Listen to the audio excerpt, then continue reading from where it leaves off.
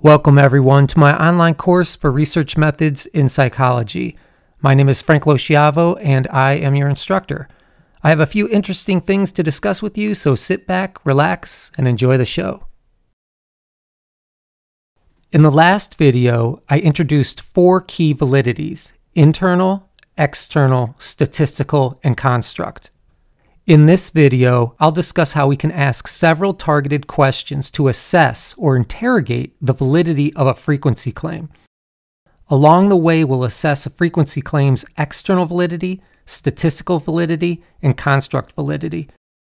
As you'll see in a future video, internal validity applies to causal claims only. In other words, internal validity does not apply to frequency claims, and frequency claims are the subject of this video. All right, let's get to work. Before we get too deep into the woods, here's a reminder of the 4 validities, with brief descriptions of each. If necessary, feel free to pause the video so you can review them. Previously, I suggested that it's wise to commit these 4 types of validity to memory. And I mentioned that I tend to remember them in this order: internal, external, statistical, construct. Those first letters spell out IESC, which for some strange reason I find helpful. I think that's because it's easy to remember internal and external, that's I and E, and from there you remember the letters SC, which prompts your brain to recall statistical and construct validities. So in my mind, when I think about the 4 key validities, I always think IESC. That's IESC, IESC. All right, let's go ahead and discuss how to interrogate frequency claims.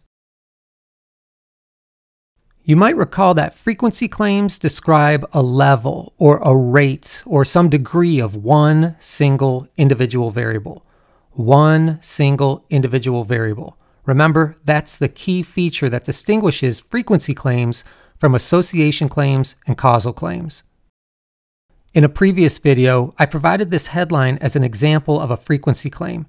39% of teens admit to texting while driving. That's a claim based on one single individual variable. And obviously, the claim tells us the rate of texting among teens. Frequency claims typically come from surveys or polls, and my impression is that this claim is based on some sort of survey.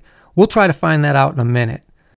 So let's assess the overall validity of this frequency claim by assessing each of the key validities we discussed previously.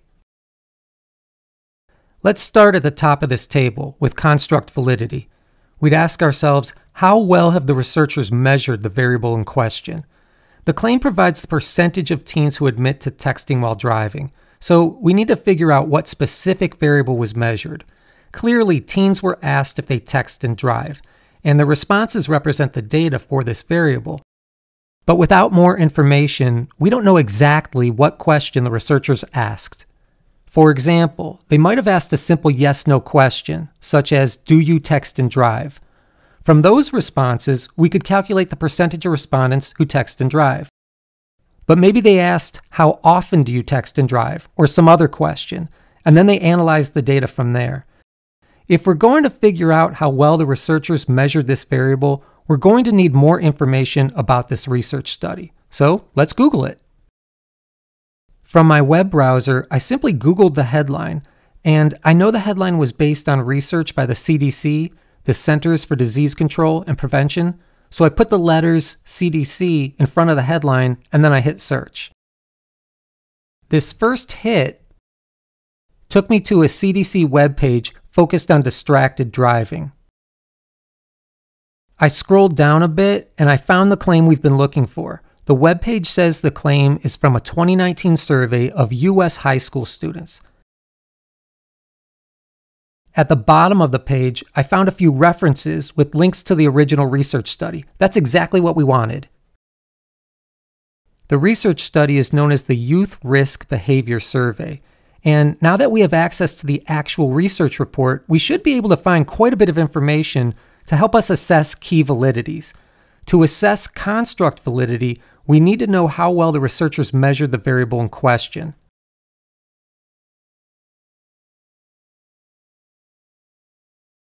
As I scrolled down, I found the method section, and a subsection that describes the measurements the researchers collected.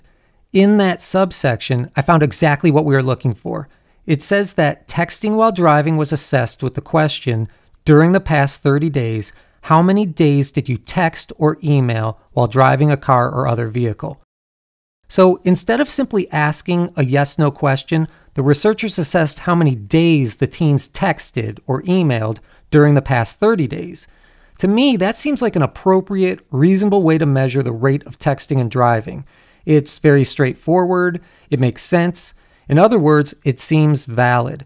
Furthermore, it states that students who had not driven a car during the past 30 days were excluded from the analysis.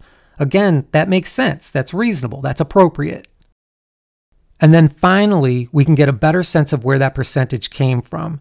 It says that responses among drivers were categorized as 0 times or days versus greater than or equal to 1 time or day.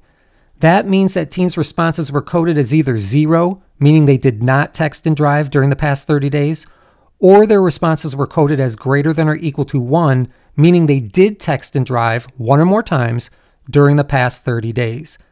Based on that detailed information, I can now see that 39% of the respondents admitted that they did indeed text and drive 1 or more times during the past 30 days. That's a lot of good information that we just discovered about this claim. And based on all that information, I'm going to conclude that the construct validity of this claim is good. In other words, the target variable was measured appropriately. Next, let's assess the statistical validity of this claim. To assess the statistical validity of this percentage, 39%, it would be helpful to know the margin of error associated with that 39% estimate. You might not have thought about sample statistics for a while, but that's exactly what they are. They're typically point estimates. Using sample data, sample statistics like 39% estimate population parameters. A margin of error or a confidence interval will help us know how close that sample statistic, 39%, is to the real population value, the real answer, which we call a population parameter. So I scrolled down through the research report until I found the results section. That's where the authors formally reported that 39% of the teens admitted to texting while driving. Hoping to find some additional information, I clicked on this link for Table 1. As you can see, Table 1 did not disappoint. In this highlighted section, I see the 39% sample statistic, which is a point estimate, but I also see a 95% confidence interval reported. You can see it ranges from a low value of 36.4% to a high value of 41.7%. Let me refresh your memory from your statistics class. The confidence interval is telling us that there's a 95% chance that the true population percentage of teens texting and driving during that 30-day period is somewhere between 36.4% and 41.7%. That's a relatively tight or narrow confidence interval, and that's good. That means it's relatively precise. Think about it. A confidence interval that ranged from 9% to 69% wouldn't be very helpful because the range would be so wide. But this interval is relatively tight, so it helps us get a good sense of what the true population percentage really is. There's a 95% chance that it falls somewhere between 36.4% and 41.7%. So just to summarize, in my notes, I listed the sample percentage, 39%, which I labeled P hat. That's what we call the P with a funny little hat on it. And I also listed the 95% confidence interval using a standard acceptable format. Overall, the statistical validity of this frequency claim seems good. It seems reasonable. I don't have any major concerns at this point. We don't need to worry about internal validity for this frequency claim because frequency claims don't typically mention causality. For example, this frequency claim didn't make the case that peer pressure causes texting and driving. For the most part, we only need to worry about internal validity when causal claims are made. So let's move on. External validity is often known as generalizability. Both terms focus on the same basic issue. When assessing external validity, we we typically try to find out how the sample was selected. Were the respondents selected based on some random type of sampling procedure? Is it likely that the sample represents a larger population of interest? In other words, can we generalize these results to something larger than the sample that was surveyed? Americans typically focus on the USA, so when a survey results in a frequency claim like this one, we typically want to know if the results can be generalized or applied to the US population. In this case, the US teen population. So let's go back to the research report and see what details we can discover about the sample of teens the researchers studied.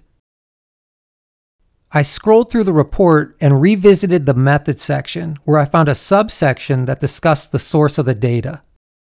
The report states that the CDC collects data from a nationally representative sample of students in grades 9 through 12 in each of the 50 states.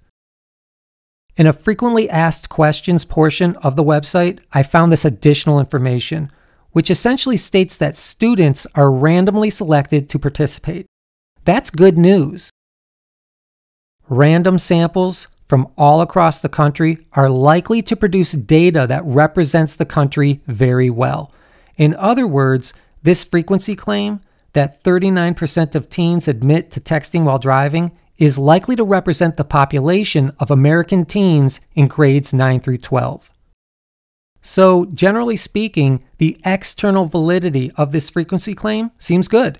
The methods the researchers used to select their teen sample were appropriate. So far, so good. But remember, no research study is perfect. You can probably think of a few potential criticisms, and the authors can as well. In fact, at the bottom of their research report, there's a section that discusses the study's limitations. And at the very bottom, there's contact information for the person we call the corresponding author.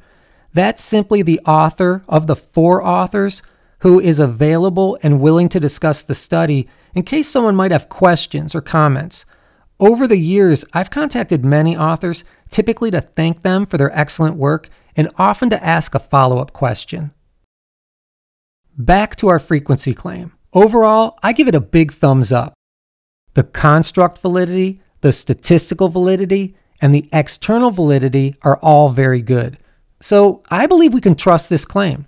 I think it tells us something important about 9th to 12th grade teen drivers in the USA. Well, that's it for this section, but stay tuned because I'll have more to say about research methods in the next video.